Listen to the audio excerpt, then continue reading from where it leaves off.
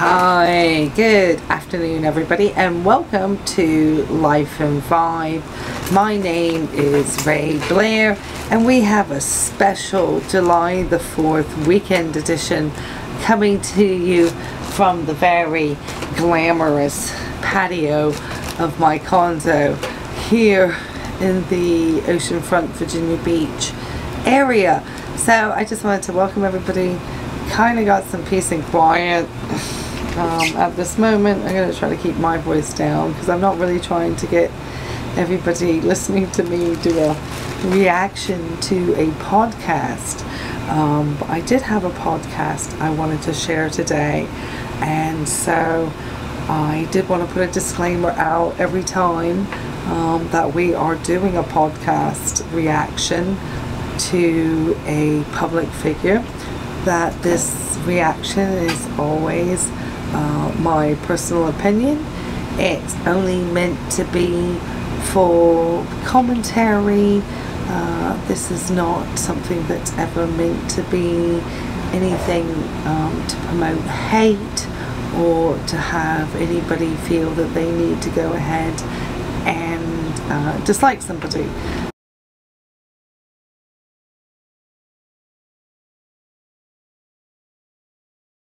But usually what I do like to try to do with the channel is try to call out anybody who I think is probably or possibly being problematic, or somebody who is using media influence to win over a audience, a group of people, and trying to give that expert advice when they themselves are an expert. Like I said, I decided to try to change it up a little bit today and come outside and come out onto the patio. It is a rare day where the jets weren't coming out. I did have a moment where my neighbors started doing some work on the patio of theirs, and it ended up, it's been going on for a while anyway. Let's just get into the reaction. I was surprised to see that Rachel Hollis had produced a podcast actually on Thursday, and so I took a look at that and I was like, okay, so let's take a look at the podcast that she has. Wait, I must be in the App Store. I thought it was in my podcast, but I'm not. I'm in a totally different thing. Okay, so I saw that she had posted. So she posted, obviously we know she did the edited edition, Rachel Hollis, of her podcast on social media anxiety and posting social media posts, and it had been deleted and then edited and then reposted. So she then decided that she was going to post a new podcast out on the other day, on Thursday, just before the 4th of July holiday, and it was quite an interesting title. It was called 6 Things I Don't Like About Myself. I was like, okay. Oh, the movie 10 Things I Hate About Myself. I know if it's from a long time ago, but so anyway, so she references the film 10 Things I Hate About Myself, and she wants to talk about 6 things she hates about herself. And I think that's just, I don't know, I don't think it's ever good to talk about things that you hate about yourself. Sorry, I was looking for something. I don't think it's ever good to talk about things that you ever hate about yourself. I think it's you know, I know there's always things that we don't like about ourselves, but I'm just curious to hear what she is going to say. So why don't we just delve into this. Like I said, I'm sitting outside here in the sunny parts of this beautiful Sunday and having a chance to respond to this Rachel Hollis podcast. So let me hold this close to the microphone of the camera. I'm trying to think whether or not I want to put my umbrella up because it's getting awfully sunny, but it's 5 in the afternoon, so it's evening. Okay, so let me play this. It's, again, 6 things I don't like about myself. Sorry, it's not hate about myself, it's 6 things I don't like about myself. So this is her most recent podcast. Let's go. I do think there is incredible power in confronting the parts of yourself that you want to make better, the parts of yourself that you don't like. If you can't face it, you can't fix it. And so today I thought, well, what if I shared with you the things that I am working on because I do not like them about my heart, my spirit, the way that I show up in the world, and maybe talk you through what they are and what my process is and how I work to fix them. Because maybe if I normalize that it's okay to find issue with yourself, and maybe if I show you that finding issue with yourself is more about the parts that I want to evolve, not the way that I want to change based on what the world says that a woman should be or do or act like or look like or any of that, maybe that would help you. Because what I want you to hear about me and this process for me is I don't feel shame about any of these things. Hey guys, my name's Rachel. I know my own name. That was hilarious. I'm just going to take another quick sip of this espresso. We're going to try this one more time. My name is Rachel, and I am the host of the Rachel Hollis podcast, and I'm here to chat. So thank you so much for joining me, whether you are watching on YouTube or listening, wherever you get your podcast. I'm grateful that you're here. And I'm excited about today's conversation because I think it's interesting and funny and important, and also I just feel like I'm chatting with my friends about stuff.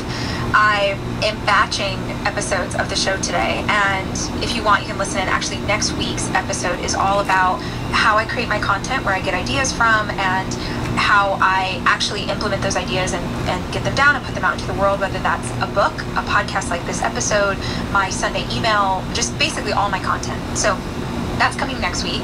But when you listen to it, you'll understand that I batch episodes. So I try and do multiple episodes of the show in the same day so that I can free up other days to do other things. That being said, I have recorded a bunch today, and I really wanted to get one more episode. I felt like I had one more episode in my heart. But I was like, I just kind of want to talk, but I want to talk about something that I hope will be helpful. And here is what popped into my brain. I was thinking about the movie 10 Things I Hate About You, which is classic. I mean, Heath Ledger, beautiful. We had never seen a movie like that when it came out. I'm sure that, I was going to say kids today, but you're not kids, are you? There's lots of you who are in your 20s. Like, when I was a teenager, that movie came out, and I had never seen anything like it before, and I loved it so much, and I didn't even understand that it was based on The Taming of the Shrew. I just adored everything about it. That being said, the title is so iconic, and that moment in... That was probably one of the things that was best known about the film, was that it was based on a Shakespeare play, Taming of the Shrew, but it was translated to a modern setting, and that was quite common. I think there was a couple of other films. I want to say Clueless also was based on another play or something that had been modernized to a modern audience. I can't remember which one that might be. But I know definitely 10 Things I Hate About You was definitely like a teenage version of Shakespeare's Taming of the Shrew. So, but that was, you know, the whole thing. There was like the names of all the characters and everything. Anyway, I don't know. I had to do Taming of the Shrew, I think, in my final senior year, or one of my years in what would be the British equivalent of American high school. So I was very familiar with that Shakespeare play. When at the end, if you haven't seen it, she's like, has to read a poem or she has to write something or whatever, but she writes this list of the 10 things that she hates about this guy. Spoiler alert. I'm sorry if you haven't seen that movie. I think it's like 25 years old or something. So if you don't know that moment, my apologies. Anyway, this is not the point. The point is she makes this list of all these things that she hates about him. And what you realize as she's reading is she doesn't actually hate anything about him at all. She loves him, blah, blah, blah. What it made me think of was, what are things, instead of like things I hate about you, what are things I hate about me? Okay, now hold on. Actually won't use the word hate because I don't hate anything about myself. But what are things that I dislike about myself? Now, this might seem wild, and if you think that I'm about to be like cellulite, no, girl, we do not do that here. Freaking love I was at the gym the other day, and that's not the gym. The group I was with was a bunch of like my boyfriend and like a bunch of boys in their early 20s. And I looked in the mirror at one point. I was wearing shorts. It was like leg day, and I was working out with them. And I looked in the mirror at one point, and my legs, I have cellulite because I'm a human being with cellulite on my body. And there was like this ghost of Christmas past that was like, no, not in front of these boys. And then I was like, you know what though? I'm gonna be 40 next year and I look good and these boys wish they could. I just like hyped myself back up. This is not a conversation about disliking the way you look or anything like that. It's not the typical stuff. But I do think there is incredible power in confronting the parts of yourself that you want to make better. The parts of yourself that you don't like. If you can't face it, you can't fix it. And so today I thought, well, what if I shared with you the things that I am working on because I do not like them about my heart, my spirit, the way that I show up in the world, and maybe talk you through what they are and what my process is and how I work to fix them. Because maybe if I normalize that it's okay to find issue with yourself, and maybe if I show you that finding issue with yourself is more about the parts that I want to evolve, not the way that I want to change based on what the world says that a woman should be or do or act like or look like or any of that, maybe that would help you. Because what I want you to hear about me and this process for me is I don't feel shame about any of these things. There are parts of myself that I don't like, that I know can be better, but I don't feel shame about that. I sometimes feel daunted by it. I sometimes feel discouraged because I'm like, God, I cannot believe we're still working on the same issue 20 years later. But I don't feel shame, and I feel empowered by holding awareness of what I can do to help myself evolve. My friend Tom Bilyeu, I think I've quoted this quote of his so many times. He always says that he's not Tom Bilyeu. There's been quite a few creators recently who have shown a couple of things in regards to Tom Bilyeu and impact theory and the different courses, or the way he talks about wanting to work 120 hours a week and how he built Quest, the nutrition bars and so forth. And so it's quite interesting because it's been recently that she has been including his wife Lisa, and speaking of him, it seems quite frequently. And I just wonder, kind of what is the relationship that's being built here. I know that he certainly, is somebody who's in that self-help, guru space. And so I just it's interesting to hear this podcast bounce off the podcast that she had about social anxiety and anxiety about social media postings, which was totally nothing that would be very helpful for somebody who was in the real estate industry at all. It was very much focused at her. And again, these are things, she's like, I don't know what all this like purging of her feeling this need to talk about her mistakes, the fact that I think that she feels that she has been brought into part of the cancel culture. I think that she is still, maybe possibly, I don't know when this is recorded, because she said she stacks up and pre-records and does these, so I don't know if this was something that she recorded prior to the release of the tickets for her Rach Talk that is supposed to be going out and going on to a national tour. I mean, so I'm curious to hear the things that she mentions in this. You know, I'm good, she's not mentioning physical things, but I think that would be something that could be very applicable for very many people. I think that's very dangerous territory to get into when you're going to mention physical things. So I'm curious to hear. I still, 6 things she doesn't like. Okay, let's find out. She's, talking about her boo thing again, and hanging out with all these people, and I still feel like she's trying to do that Earth Mother, the sort of spiritual guru type, and I'm still curious with this Rach Talk, what exactly is going to happen.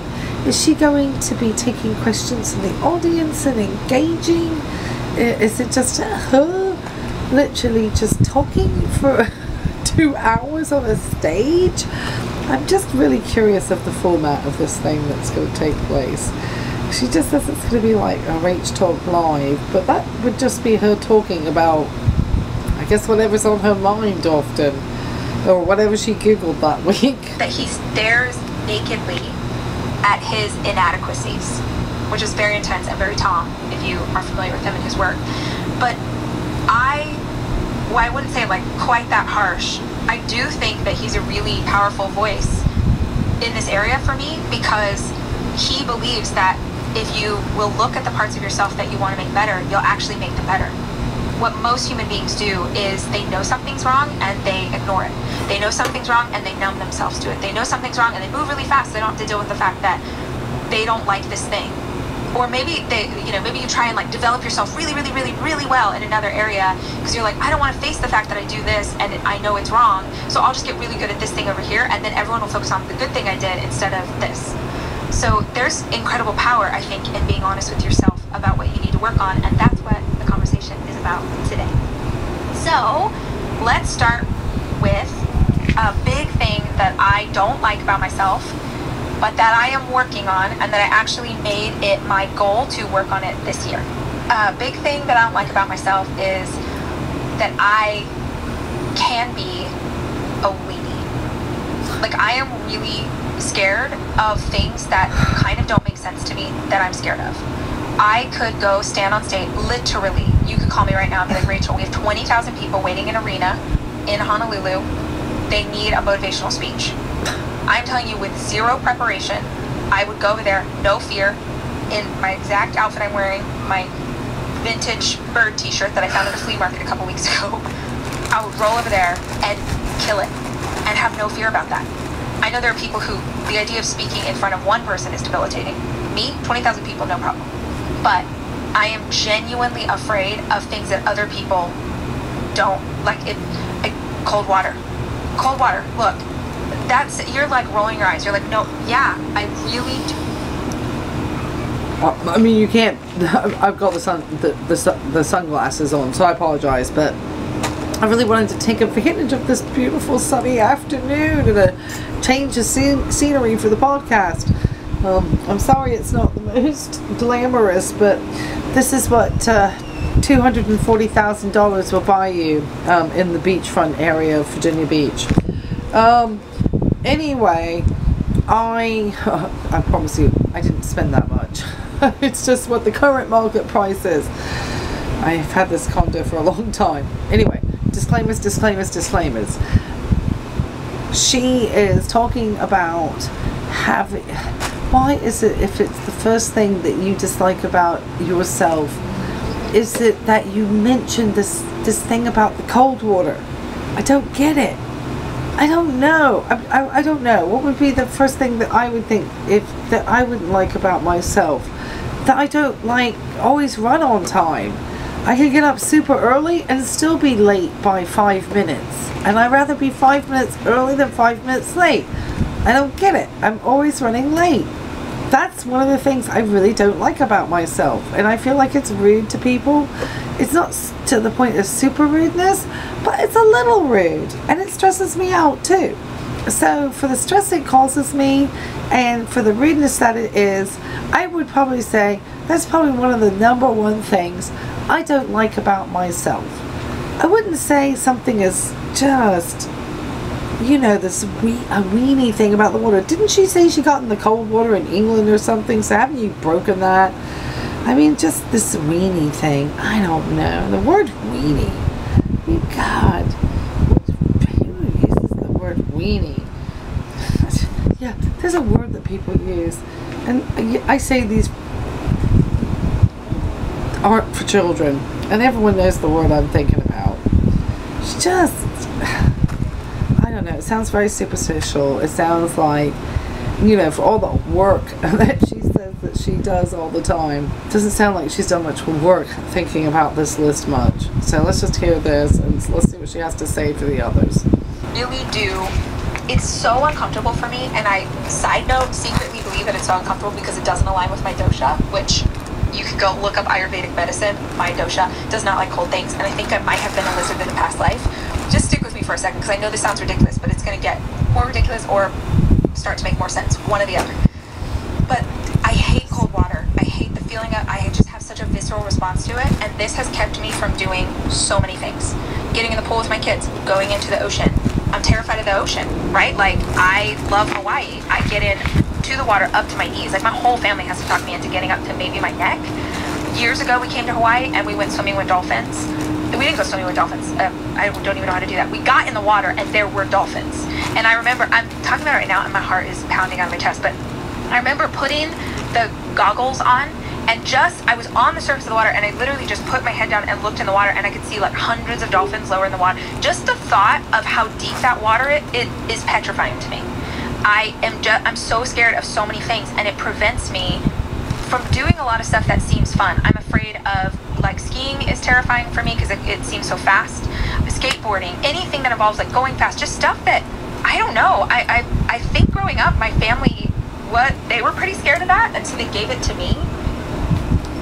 I mean, that's possible, but it can be that you're just not an adrenaline junkie. You just don't get your, you know, rocks off on adrenaline activities.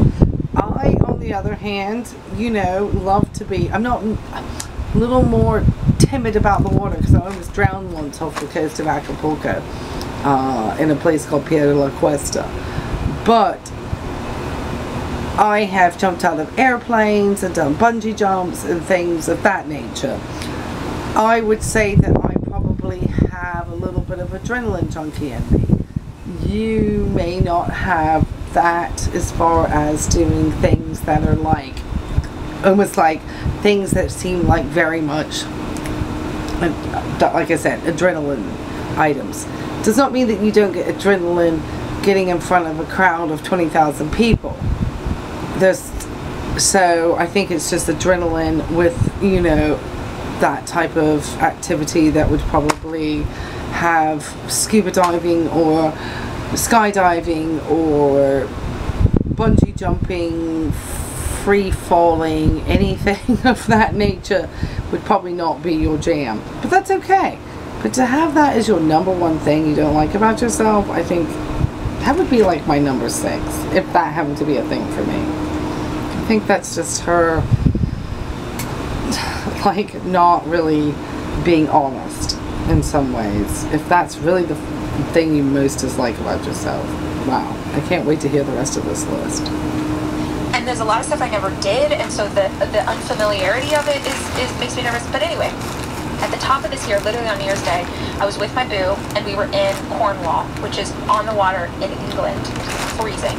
And I was looking out over the bluffs, I was looking out over the ocean. New Year's Eve and New Year's Day are like sacred days in my life. They're so important, and they always have been. I love like envisioning a future, and what am I going to do, and who am I going to be? And this was the first year that I really didn't set a goal. I didn't lay out a plan. I looked out over the water, and it sort of came from my soul. Like, I didn't even know I was going to say it, but I said, I'm so tired of being scared all the time. I'm so sick of being a weenie. And he was like, baby, you're not a weenie. What are you? You're so brave, and you do all these things, and you like. And I'm like, yeah, I'm brave with my work, right? I guess I'm brave when I think other people are involved, but if it's just me by myself, it's very scary to me. And I keep myself from doing stuff that other people do. My best friend Sammy, she will jump into any body of water anywhere in the world. Like, doesn't matter, let's go. She's a water baby, she lives for it. And I want that freedom. I want to do more things where I'm not so afraid. And I have this year, because this was my commitment to stop being so afraid, I went skydiving, the most petrifying thing I've ever done. I have jumped, that same day when I said I didn't want to be scared anymore, I jumped into the ocean in Cornwall on January 1st in England. You can't even imagine how cold that water was. I have done zip lining this year. I went skiing this year. I've really challenged myself. I'm doing something this week that is the most scary thing it's the most scary thing I've ever thought of. But basically the rule I have for myself is if I think of an idea of a way to face fear, I'm like, you have to do it. So I booked this thing on Thursday. I haven't told anybody about my boyfriend, and he's like, I'm sorry, you're doing what? To challenge myself to face another fear. And I mean, who knows, guys, this could be the last video I make for you. I mean, it must also be nice to have the money to just go ahead and do those things, and the time off of work or the time to do these things. So once again, Rachel Hollis showing us how to get privileged, even in her list of 6 things she doesn't like about herself. I'd like to look and see how many of the tickets have sold for her Rach Talk tour, and see if that's one of the things she doesn't like about herself, is how few tickets she's moving for that for these events. Let's continue. So she goes skydiving and does some other fancy thing. It's out of most people's reach. If I don't survive, or if I have a heart attack in the scary moment, I don't know. But yeah, it's something that I don't like about myself. And it's not necessarily keeping my world from being, it's not making my life bad, but I do think it's keeping my life from being better. I want to get in the ocean with my kids. I would love to surf. That would be so cool. But I'm, the ocean plus moving. I was going to say too, I think a lot of this shit is just shit in her head now, I think you get to a place where you overthink things through, and therefore they become more difficult to overcome because you've overthought it too much. I believe I had read something when I was doing something in my psychology, that if you have had a traumatizing event happen to you, the likelihood of you wanting to repeat that is probably very limited, to say the least. You're not going to want to go through it because obviously you're naturally hesitant and so forth. So I don't know if something happened. She just said she didn't get to do it as a kid, so she's not mentioned that there was a particular event. It could be that just, sometimes as children we are a little bit more fearless. Being better. I want to get in the ocean with my kids. I would love to surf. That would be so cool. But I'm, the ocean plus moving fast on a board. Anyway, all of that to say, being a weenie and being afraid is a big one for me. I've been working on it really hard this year. And I'm really so grateful that I figured out that this was something I wanted to face, and the only way that I know how to face it is to just keep doing things, running a marathon with no training, just to keep doing things that seem scary. I'm hoping to descend. Can I just talk about the fireworks that are going off? Happy July the 4th weekend. No, can I just say about her and that dumb marathon that she keeps saying that she finished without training? Not only is that a really foolish thing to do if you really had not trained for that event, but to promote it as something that you did as an act almost of bravery, I think is really not a fair thing to do to your audience. She is somebody who has run distances in the past, and so for her to keep saying about this marathon that she did without training and just kind of how proud she sees of it, I think it's just a bad narrative to keep having out. And I can show you right here that I was a distance runner myself when I was a child, and and I ran cross country, I ran track, 800, 1500s, I ran all types of distances and so forth, and I never would ever suggest that somebody just plainly go out and run a race without preparing for it. So I don't think that's an act of foolery, not an act of not being a weenie, as she likes to use the word weenie, which is just like a 1950s word, which is like, it's freaking an antiquated word to use to. Anyway, back to Rachel. Sensitize myself to the made-up stories in my head about what is actually scary. The made-up stories in my head about what is actually scary. So we'll see, but that's the first thing, is I don't like that I am so scared of everything. Not everything, but a lot of things.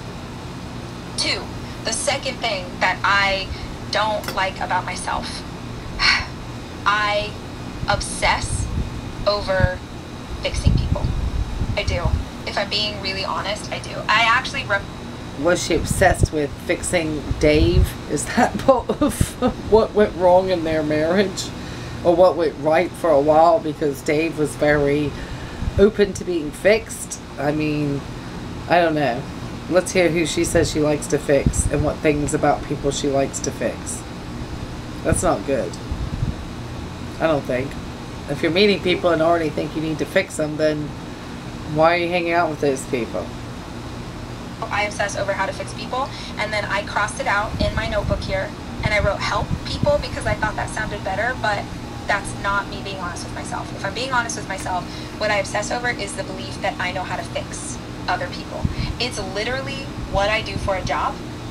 I was about to say before she said that part was that she thinks that she is the expert on life because she's a life coach, I guess is what her new job title is, and therefore what she does is she Googles a bunch of stuff and then she thinks she can get out there and like suggest to the rest of us how to live life, and also living her life in a very privileged manner in the way that she also lives it is not going to be what most are going to be experiencing in their day-to-day lives. And so being able to take Hawaiian vacations every year, or even consider buying a Hawaiian residency, or being able to have a podcast and get up and take time to have coffee and brunch with friends. These are great and things that, you know, people do maybe at the weekend, but she's doing this continuously in the week. And just the idea of putting on a Rach Talk tour, there had to be some money that she invested into getting this tour started. So I think that there's, again, that place of privilege. But let's see what she says. So she obviously likes to fix people, so we know that. Let's go. That's what she does. What she says, what she does for a living. I thought she Googled stuff for a living or had conversations. It's what I do. What I do for a job, I think, what I do for a job is I have problems in my life, and I do a ton of research, and I read books, and I watch documentaries, and I talk to experts, and I work with doctors and whatever, and so I try and figure out a problem, and then it's like a filter. Like I feel like I take this amalgamation of all these things I learn, and then I distill it and I send it out into the world. So I distill it on podcasts or my books, or I just try and keep feeding the information I'm finding, feeding it to you. And so I have a ton of information in my head, and I have, at the risk of sounding like a douche lord, I have helped a lot of people at conference or books, or people come up to me all the time, and I know, I'm not saying I've helped everybody, but I know that I've helped a lot of people. And when I encounter in my very real life my friends, my kids, my partner, people at work, and I know that they're going through something, I obsess over it. I obsess over just being like, I don't say it, but I'm like, like, do these 3 things. And I shouldn't say I don't say it, because I absolutely am the friend that you call when you're fed up. When you have had enough, when you are sick and tired of being sick and tired, when you really want the push, I'm the one that you call. I am not the friend that you call to just sort of sit in it with you. It's so interesting. When I first met my boyfriend, like when we were just friends and we were like on a walk, he's like, you know, I am. So she is basically letting you know that she's not going to just let you have your moment if you're feeling a little bit sad about something. She's got to come up with a plan of action to get your life back in course. I fucking hate people like that, pardon my French. But I do. Sometimes you just want people to listen to your problems or your concerns or things you don't like, and to always have that. God, that, you know, reminds me of a lot of, you know, how my mother would approach things. And I don't want this to get to, you know, this conversation about parenting styles or mother-daughter relationships or anything of that nature. But I remember quite clearly that my mum and I have always lived very far from one another for quite a few years now, since I became an adult and I began to travel. And if I called with a problem, she would often get more irritated with me because she couldn't help me per se, because she was too far away, she felt, to be able to help me. And really all I wanted was somebody to just, you know, have a listening ear. And it took us a few years to kind of, you know, get to a point where she understood that's kind of really all I needed, was somebody to listen. And so having the fixer friend isn't always beneficial. Anyway, let me not talk too much, because otherwise this is going to go on forever. Okay, and apologies for, you know, doing the phone thing constantly. Alright, and living in the sunglasses. My optician tells me to do that. I'm the person that will sit with people in the hard stuff. I won't move you to move past it. I won't, you know, try and counsel you unless you want counseling. He's like, I will just sit with you in the hard stuff. And I thought, that is so beautiful. And that is not me at all. And I have been so blessed by his grace and his willingness to sit with me and stuff. And I like to think that he's been so blessed by my unwillingness to sit and like, here are the answers and here are the solutions.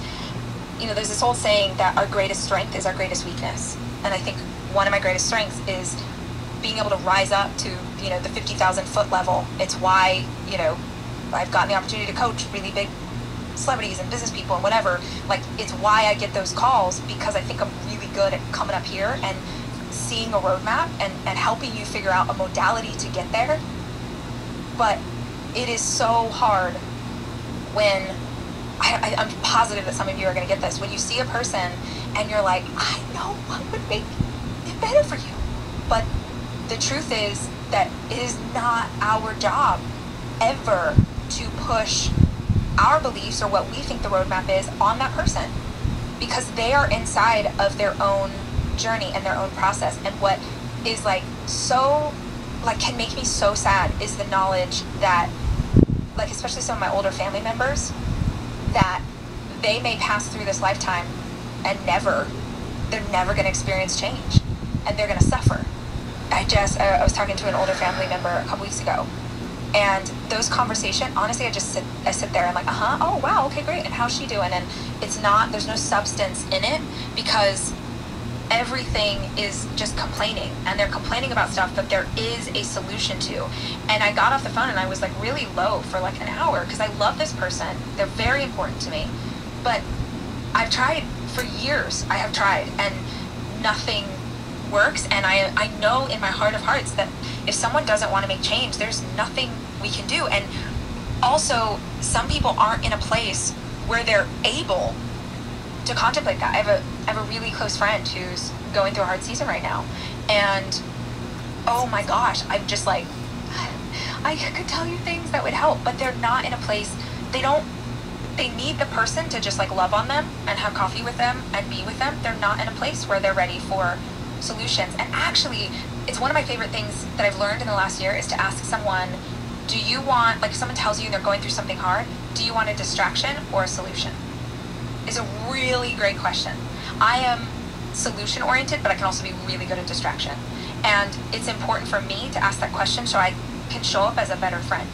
But I will, behind the scenes, I will obsess over all the things that they could be doing or things I know would help or books that they should read. But honestly, I just have to remind myself that that is... I'm sure it'd be like 20 self-help titles would be the books. It'd be like a book by Tony Robbins, a book by Mel Robbins, not married, not related, a book by, I don't remember, Dr. Amen. To be a good friend is to meet someone where they're at. Yeah, so I'm learning that and I'm working on it. I'm still not there. But the good news is that some of the best podcasts I do are when I'm feeling really frustrated about not being able to help someone that I love, and then I turn it into a podcast episode. So I'll be like fired up and talking about something and you're like, what? That's herself. The person I think Rachel loves the most is herself. Last week's episode, or on the social media, was definitely for her. Sorry. But don't they say, if you don't love yourself first, then you can't love anybody else? This girl talking about what to do when you're retired. How would she know? Like, no, I'm trying to tell you what, you know, my aunt would not listen to. So, in any event, that is something that I'm working on. And as a huge thing in life, I'm working on the process of letting go. Letting go of my attachment to the outcome, letting go of how I think things are supposed to be, letting go of control over the process, letting go. That is what I'm working on. So, yeah. Oh, am I going to give a number 2 of something I don't like about myself? I guess that I am something of a procrastinator when it comes to doing certain like household chores, folding laundry, just certain things of that nature. I'm a real procrastinator, so that I don't like. I wish I was a little bit more focused on keeping a better house. I keep hoping I don't have like some serious problem happen where I die or some medical issue and they find me up there, and then I get like the local news broadcast that my house looks like a shithole. That's like my great fear.